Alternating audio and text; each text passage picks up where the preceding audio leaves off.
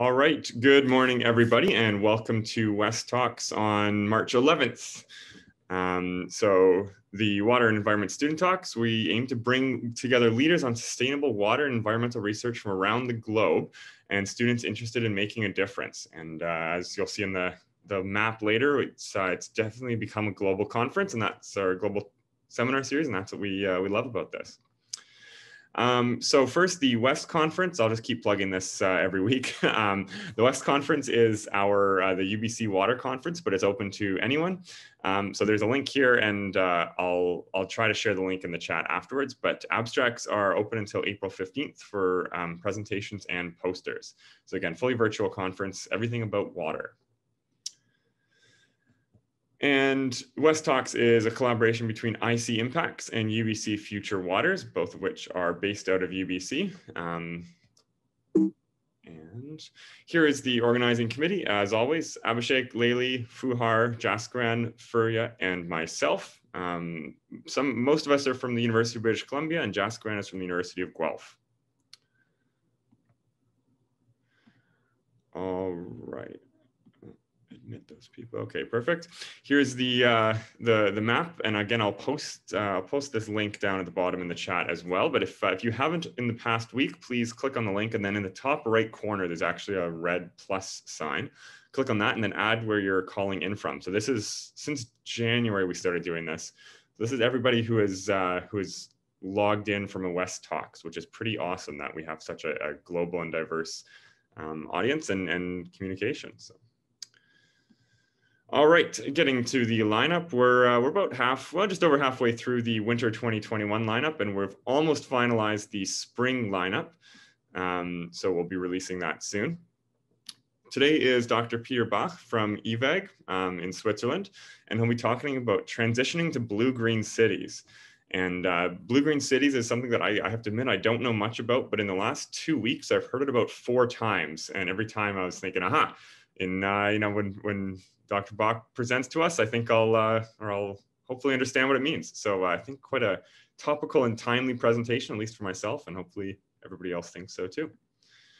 And as always, all of our previous WESTalks are available on the IC Impacts YouTube channel, which is sent out in the weekly email invite. So you can go back and view any of the previous talks there. All right, and on to today's speaker, Dr. Peter Bach.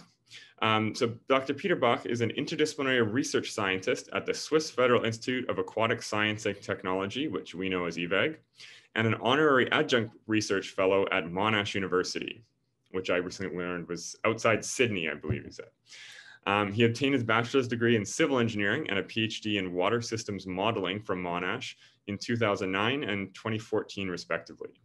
His core research focus is on the planning of blue-green systems for a wide variety of functions, from urban water services to human and ecological benefits.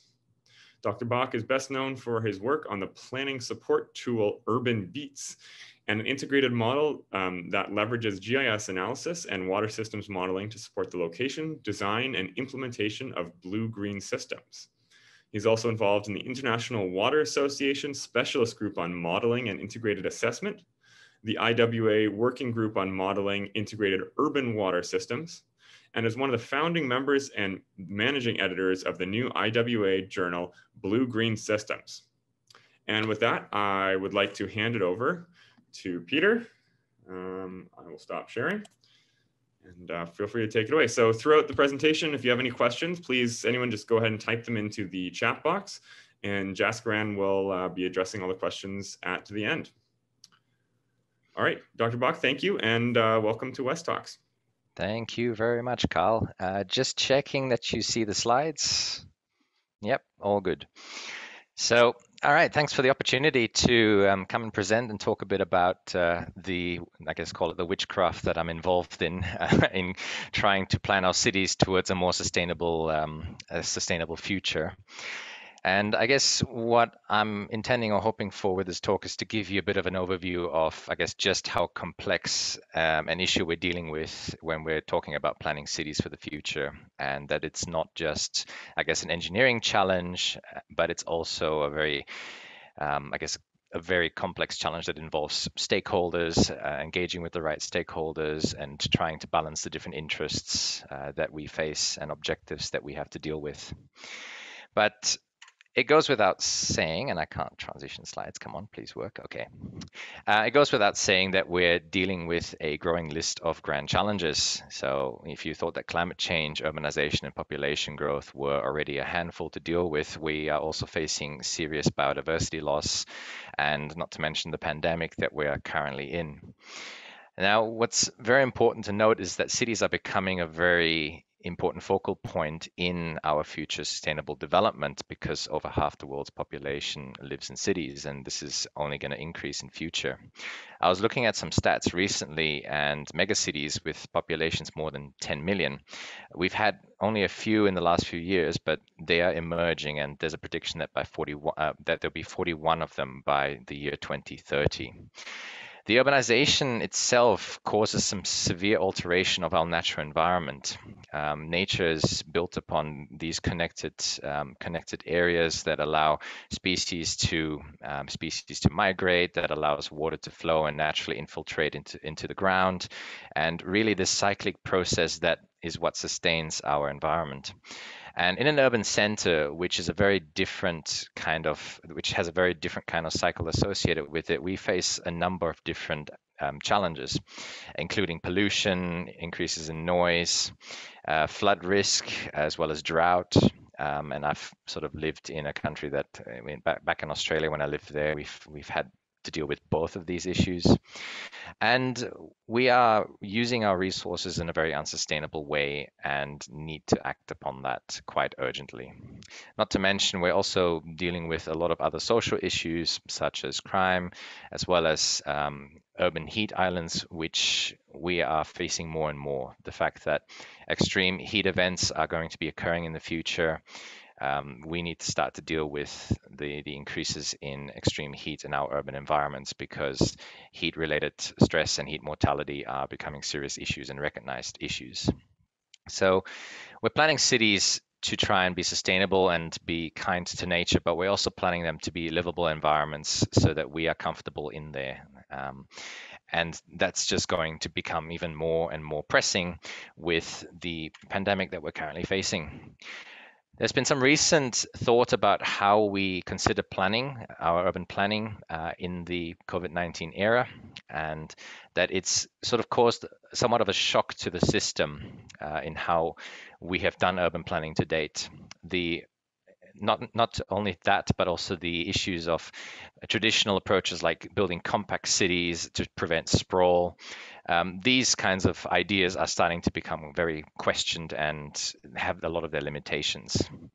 One aspect that in particular emerged from some of the work I've been reading on urban planning in the COVID era has been the role of urban parks. There are some recent papers out there that talk about how parks and green spaces have been very valuable for a lot of the residents that have been living in isolation in lockdown, that they provide a sense of reprieve and provide some improvements to the mental and physical health, especially when we are prevented from moving far from our own houses and we're stuck in our homes.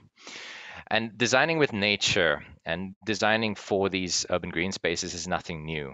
And there's been a movement called the Garden City movement that has been around since the 1900s, the early 1900s, coined by Ebenezer Howard. And it's focused a lot on linking the city with the countryside.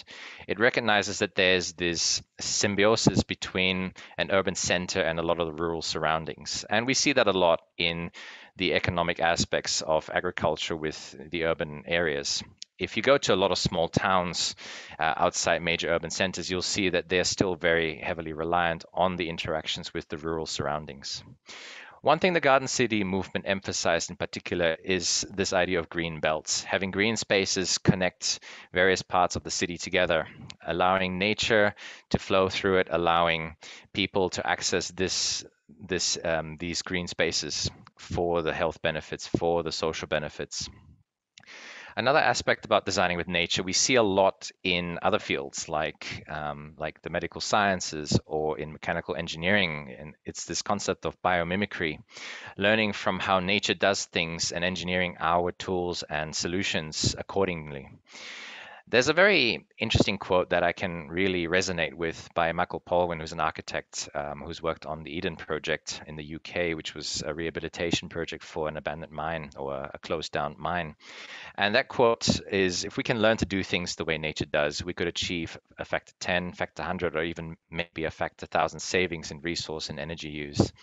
And it really resonates with me because we have been trying to understand nature, trying to design with nature, and especially in urban water management, which is where I started my research career and is still the core of what I do. We've started looking into trying to link nature up with our engineered infrastructures to try and maximize the benefits that we get and the urban water services that we need to deliver. Urban water management has evolved quite substantially over the last century. And this has been driven primarily by an increase in environmental knowledge, our sociopolitical awareness, as well as the needs that we need to deliver. There's a growing list of services that we face, starting with cities being founded on clean water sources to provide water for drinking and sustaining life. And following that, we start to recognize the need for sanitation. In fact, one of the greatest advances in medical sciences of the 20th century was the introduction of the sanitation system, the sewer system. And it's still one of the biomedical journal's greatest achievements, at least greatest. Well, this was sort of judged by a lot of readers of the journal as one of the biggest medical achievements. We moved on to recognizing that our infrastructures have altered the natural hydrological cycle and have needed to drain our cities of the stormwater that falls on our cities due to the occurrences of floods and the greater increase in risk to society. But that has only caused more problems in that it's polluted our receiving waterways and caused some major issues in water quality, as well as degradation of the natural environment. Algal blooms, for example, deplete the oxygen in our waterways, causing fish kills and declines in population. Thermal pollution from stormwater runoff has also caused a lot of problems as well. And this is recognized in our evolution towards a waterway city with a greater environmental awareness. So if I put a timeline there, you can see that it's taken quite a lot of evolution to come up with these basic urban water services. And we are progressing towards recognizing that we need to bring water back into a cycle to mimic that natural hydrological cycle. And thus the water cycle city was born, where we start to recognize that we can harness the potential of the stormwater that falls on our cities. We can potentially recycle our wastewater to be used for garden irrigation or many other uses. And since then, in the more recent years, we have seen the value of water beyond just providing water services, just providing sustainability goals. We recognize the need to involve the community. We recognize that water itself can deliver a range of other ecosystem services in our urban areas. The blue-green city is sort of the natural evolution, and I will sort of explain my interpretation of it. It's, I guess, an emerging concept that has taken shape in the last few years, and blue-green city is sort of the term that I use to describe it. Although I've seen different variants of it, including circular cities, the blue-green dream, but it builds upon this idea of a water-sensitive city where the focus now is no longer on just water, but it's about how we can use urban water management to create a lot of other benefits, be it in energy, be it in biodiversity, and any other multifunctional aspects that we can think of to make our cities more livable and sustainable, and especially adaptable to a lot of the ongoing challenges. Around the time waterway cities emerged, we had the concept of sustainable urban drainage systems. So recognizing that centralized major infrastructures were pretty efficient and pretty good, they're not necessarily the best solutions in all cases. And so these decentralized options decentralized management options, engineered technologies that we can implement at local or other different scales emerged as the initial concept of sustainable urban drainage systems. Around the 2000s, water-sensitive urban design became a widespread term, particularly in Australia, which recognizes the need to incorporate this into the urban environment. The incorporation of nature-based solutions, working with vegetation, working with water. And we are now moving towards this concept of blue-green systems. And what exactly are these blue-green systems? And these are also the toolbox that we would use to create this blue-green city. Well, in short, this is a visual impression of what blue-green systems can encompass. And there's a number of different things, and many will call these other, by their other names, such as water-sensitive urban design, low-impact development. In Singapore, they call it active, beautiful, clean waters. In China, they call it sponge cities.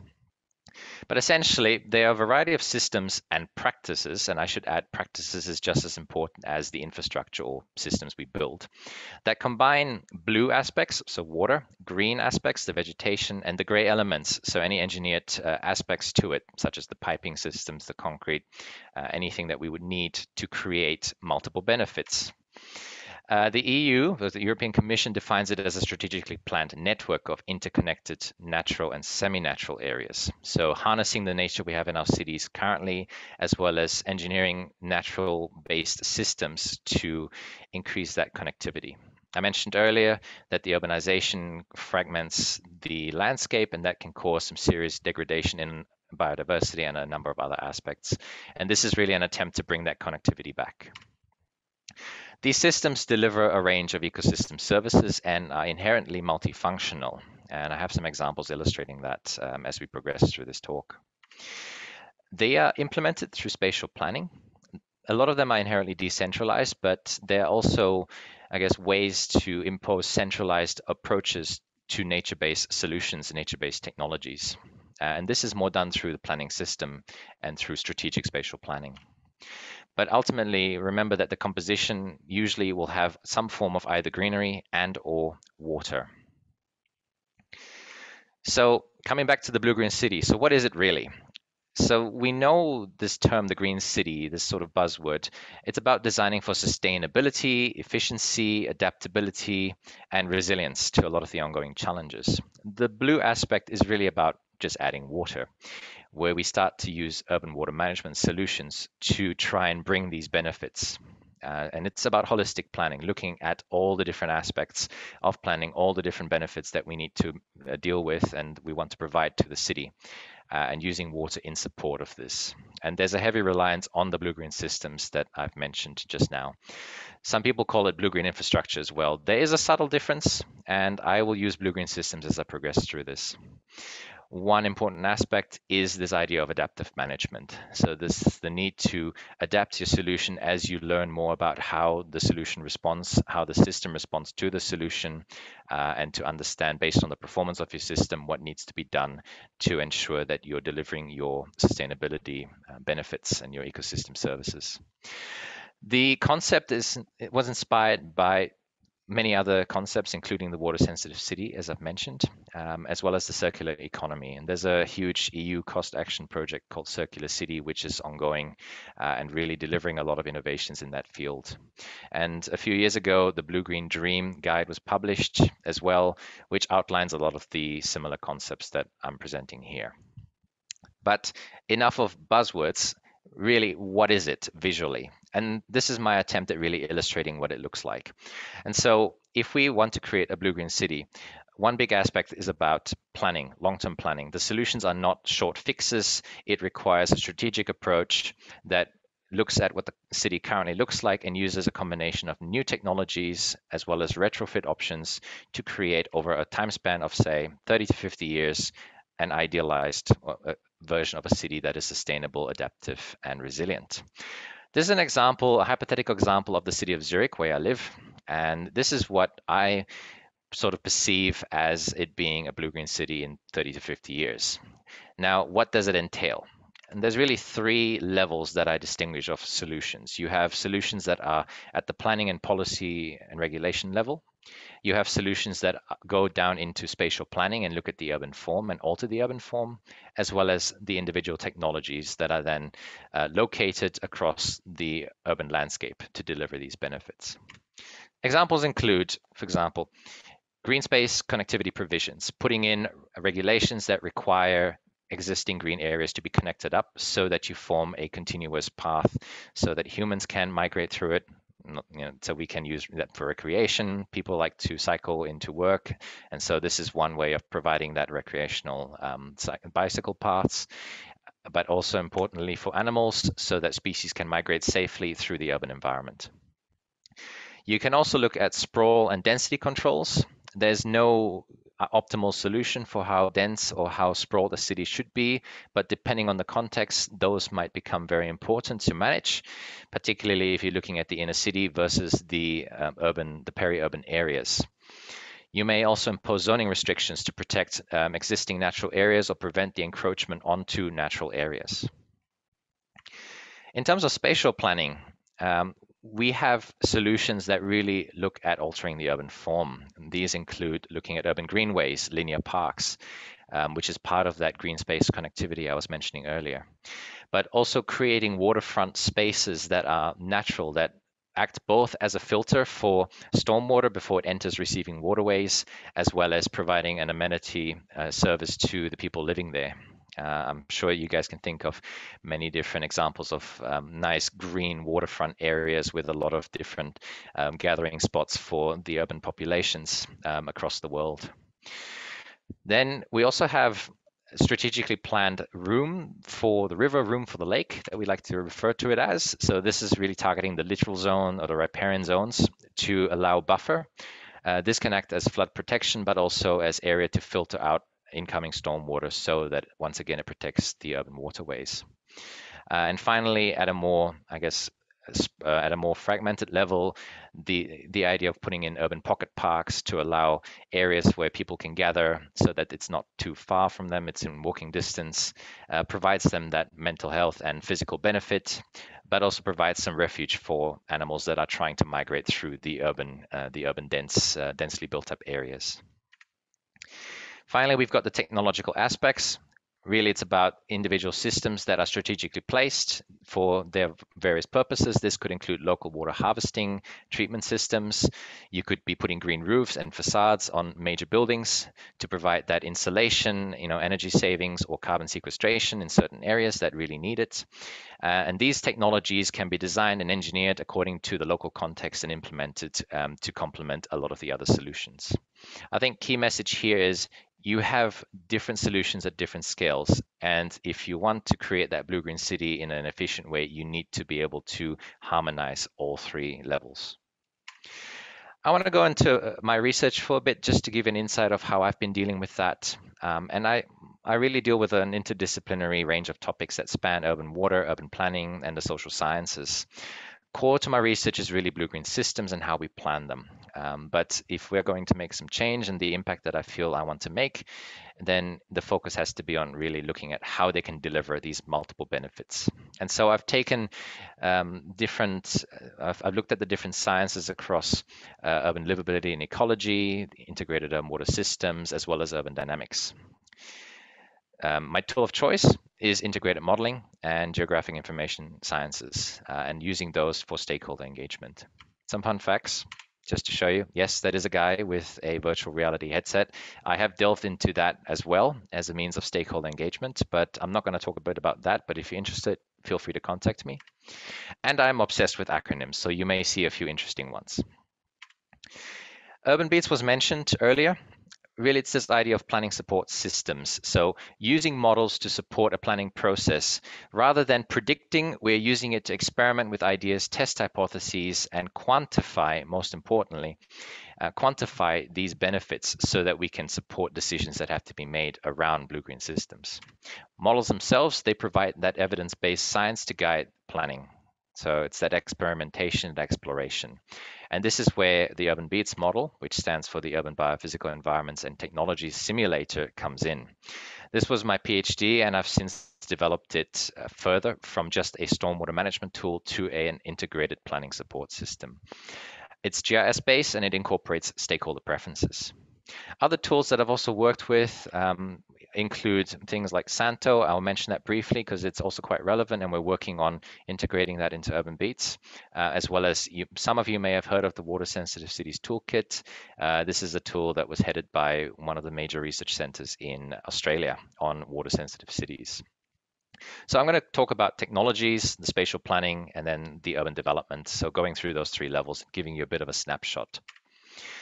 So at the technology level, we look at suitability of different technologies. So we're talking about swales, bioretention systems, constructed wetlands. And Santo, as I mentioned before, is a tool that allows us to use it, using GIS data to try and map out where suitable locations are for different types of systems. This is an example of what we did for a large area across Melbourne, where we looked at where suitable systems can be placed. And this is quite essential because often you've got a whole selection of technologies, but you're not sure where exactly we can locate them. And really, there's two parts to the design and implementation of these technologies: the location, and then finally the actual design. How big should it be? Does it fit? And where should it go? So Santo itself is one step towards that, where we really try and investigate the locations, and this is based on a GIS multi-criteria decision analysis, where we use ecosystem services as the basis for it, indicators that are mapped out, and we try and layer them together and look at the outcomes for that. From that point on, we also look at where we can put systems. Often, a technology doesn't work in isolation. We need to plan out entire schemes. If you have a particular development, how are you going to achieve your different objectives? You'll have different spaces available for different decentralized systems, and this is where the core of Urban Beats really sits. And this is an example of what we've done for an urban development in Melbourne, Australia. And there's a paper there to give you a bit more of an idea. But this is where we took a master plan and we took the targets that they've set for themselves, and we tried to plan out an entire stormwater management scheme for a range of urban water services. And so looking at the model itself, and the reference there gives a bit more detail on how we validated it and how we sort of made sure that it was giving us realistic results. Looking at this, you can see compared to the real plan that the model itself is giving really interesting insights into what's possible and where. But it's not just about urban water services, it's really about moving beyond that to all the other benefits. And this is where the connectivity aspect becomes much more important. Urban Beats models urban water related processes, but also goes beyond that and looking at green spaces and green space connectivity. So we model 4 different types of connectivity currently, including the water flow paths for drainage, flooding, catchment management, green space networks. So how clustered, how fragmented are the green spaces, and how close are they to each other? Are there opportunities to connect them up?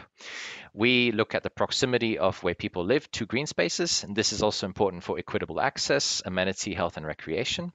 And finally, the functional connectivity. So how easy it is for species of different types to move through the landscape. And this is an example that we've illustrated for the city of Zurich and the Zurich-Uster region. So it's a slightly larger area.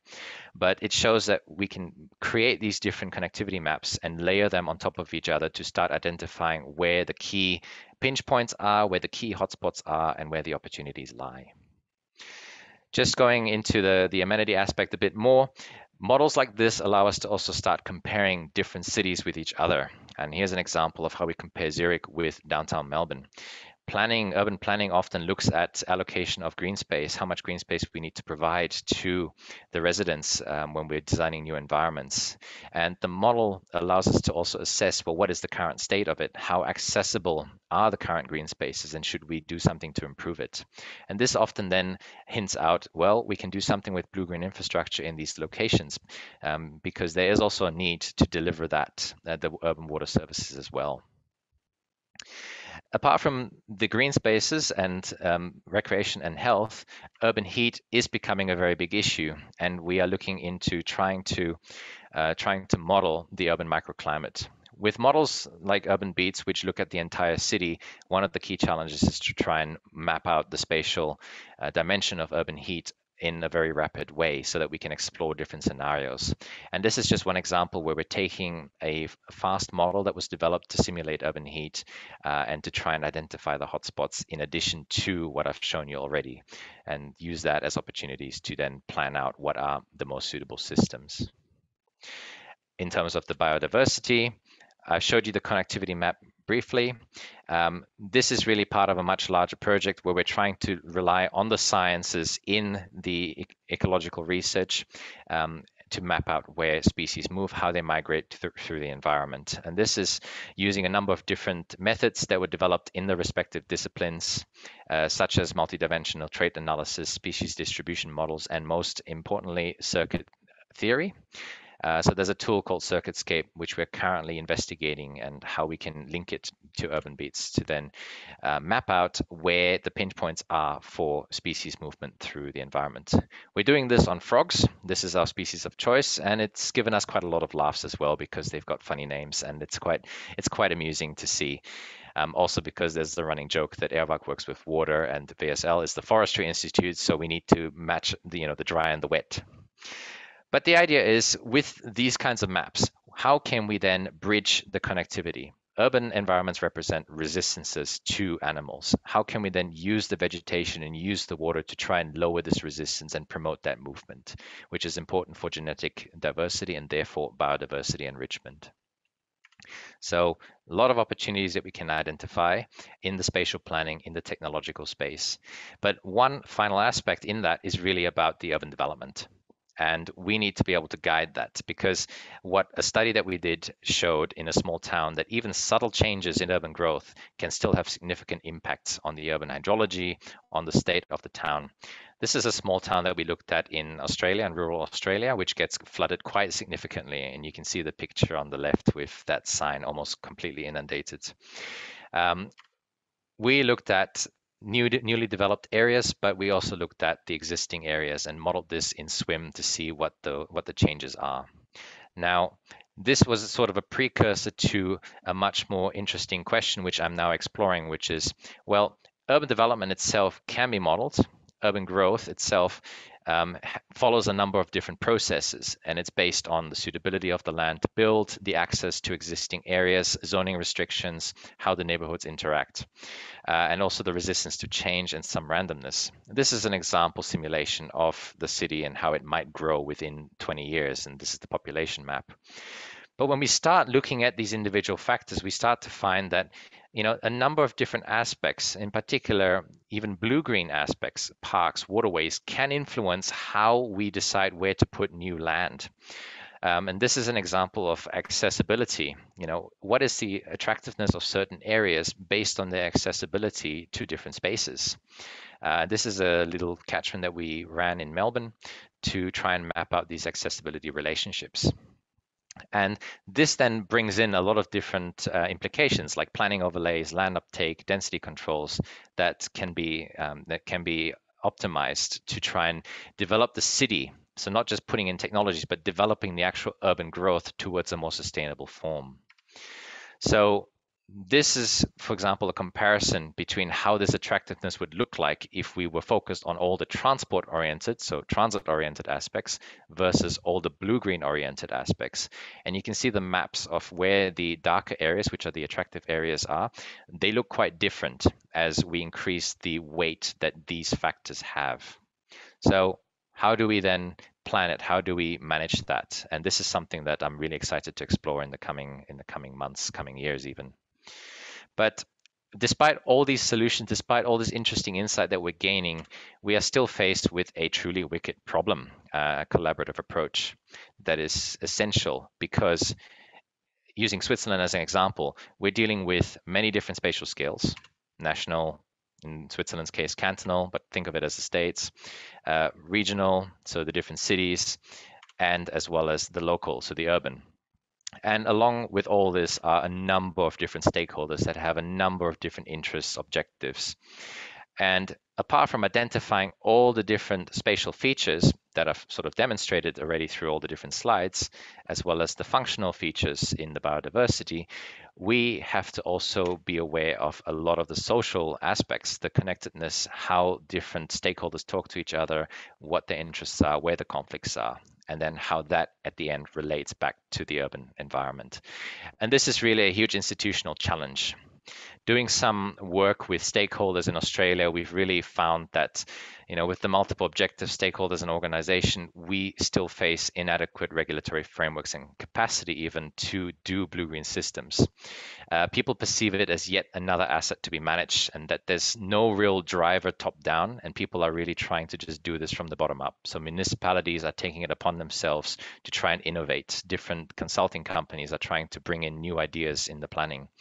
There are some ideas of how we can, change policy towards this, but we're still facing quite a lot of resistance. Some people champion the ideas, but they're faced against people who are quite antagonistic and still want to do things in the traditional way.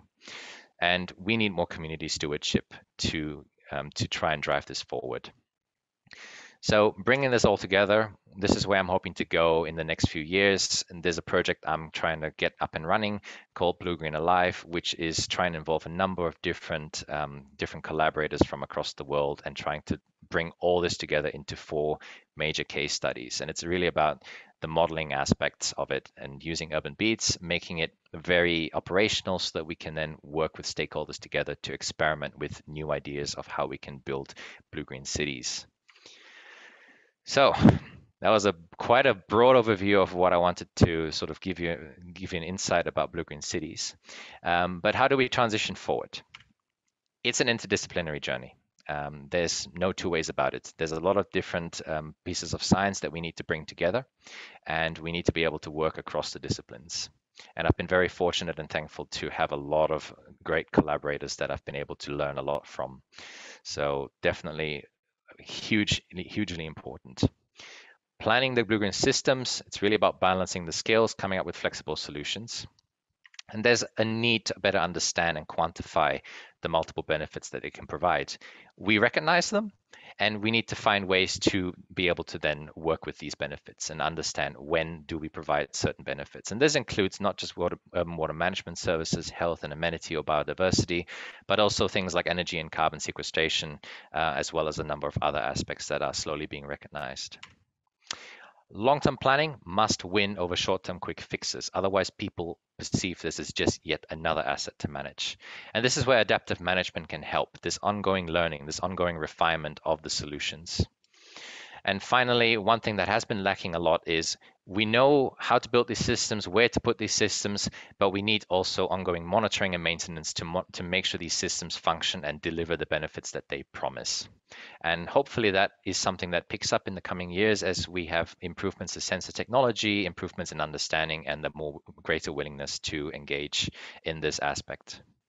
So with that, I would like to finish this talk. Thank you for your attention, and I look forward to taking your questions.